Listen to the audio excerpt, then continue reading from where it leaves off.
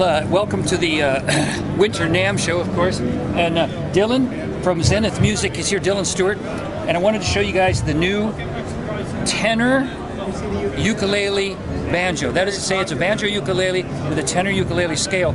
But this one is particularly interesting for a couple of features. One, it has a 12-inch diameter rim, which sounds absurdly large for a ukulele instrument, but it's perfect to get a beautiful,